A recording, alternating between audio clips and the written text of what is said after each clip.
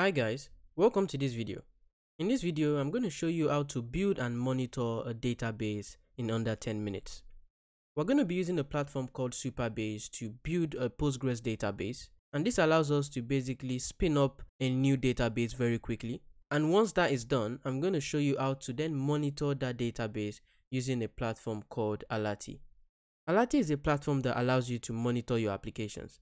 So it allows you to monitor your web applications, it allows you to monitor your databases, and I'm going to show you how to monitor your database in this video.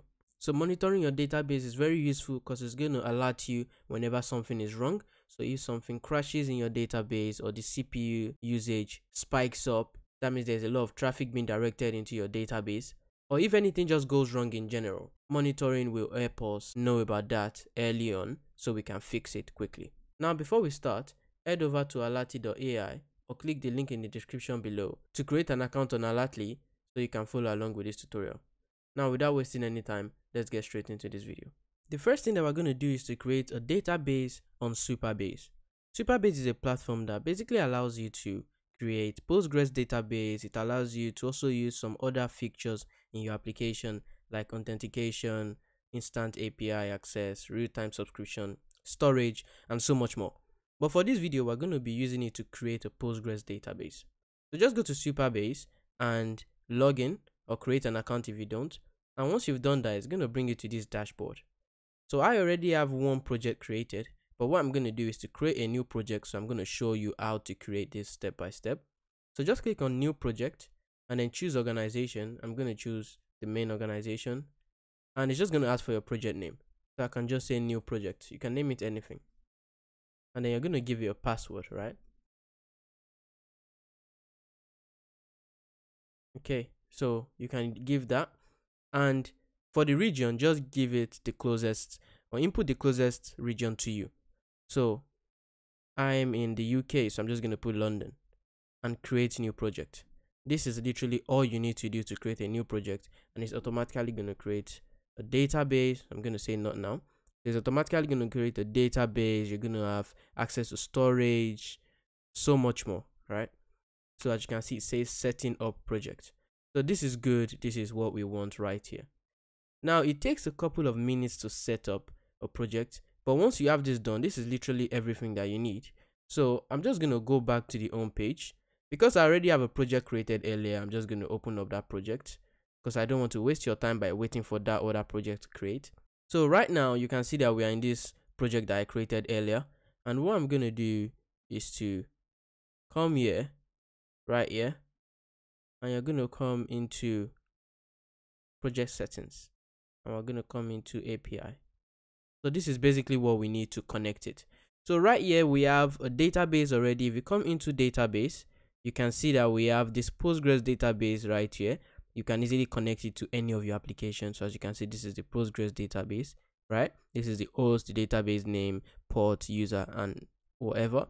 So if you come here, you can see that you can connect. This is PostgreSQL. You can connect it to Golang, .NET, Node.js, Python, basically anything that you're building. But that's not what we're doing in this video. In this video, I just want to show you how to monitor this database to make sure everything is okay and going well with your database. So to do this, what I'm going to do is to come into Alati. Alati is a platform that basically helps us monitor all our applications. So it helps you monitor your website, it helps you monitor services that you use in your website, it also helps you monitor databases, and I'm going to show you that in this video.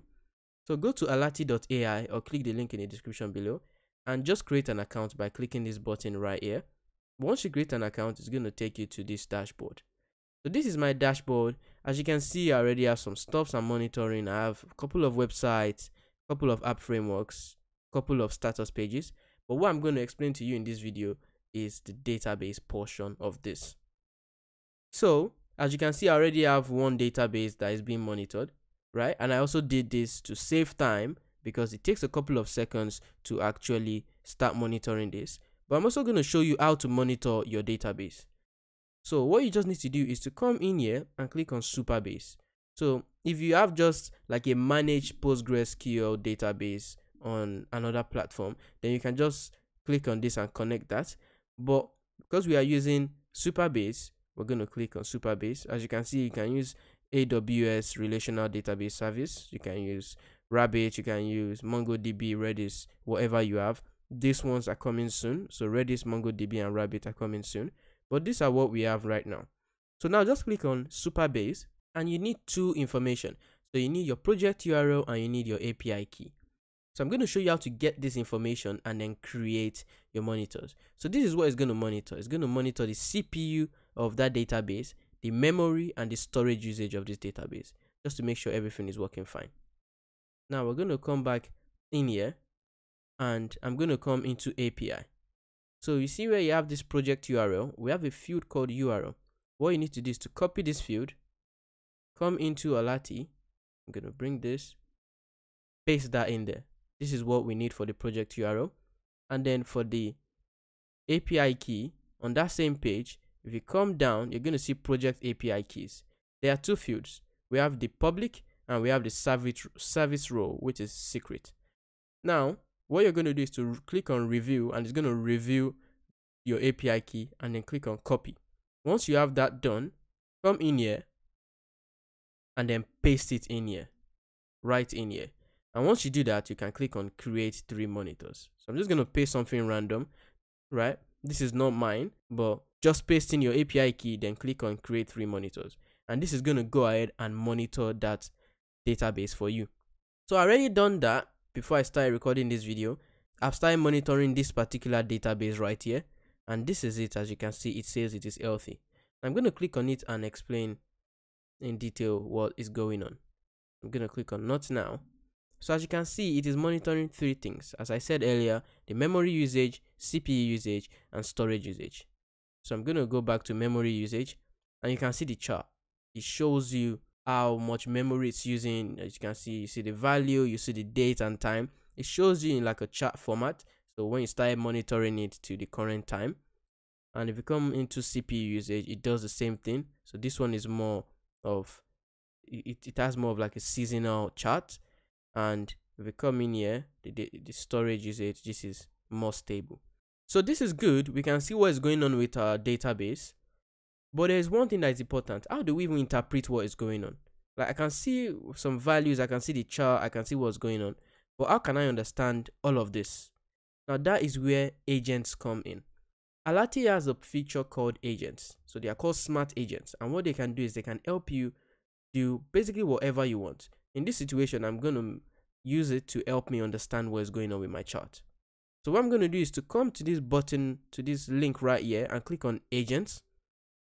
And you're going to come down to database performance agents. So it interprets your database metrics with expert advice. So it uses AI to basically interpret your metrics. I'm just going to click on add agents. And right here, you just need to select your database. So we are monitoring this database right here, and it's a Supabase database, and you're just going to click on it, and the agents run frequency. So you're going to click on how frequently this agent should run. I'm just going to say every day, and agent's name. So I could just say something like Supabase agents, something like this. And I'm going to create and run agent. Now this has created that agent successfully, and now we can click on Supabase agents. So it's going to take a couple of seconds to process the request. As you can see, it says agent report processing. So it's going to actually go into that database, look at the metrics, and then tell you what is going on. If you come in here, you can see that it says it uses GPT-4o, which is the latest AI model from OpenAI, and it's very effective. So this is how to set up a smart agent that basically explains to you what is going on in your metrics. So right here, as you can see, it still says agent report processing. It takes a while to actually build up that report. What I'm just going to do is to pull up a screenshot of an example of an agent that does the same thing for another database metrics. So as you can see right here, we have the chart, and this is just another metric that shows the usage. And right here below, you can see that we have some reports generated by AI. Now that is a smart agent that explains to you what is going on in your metrics. So we've come to the end of this video. I hope you enjoyed and understood everything that we did in this video. If you did, please don't forget to click on the like button and subscribe. And if you have any questions about Supabase or Alati, please drop it down in the comments and I'll make sure to answer all questions. Thank you so much for watching, and I'll see you in the next one.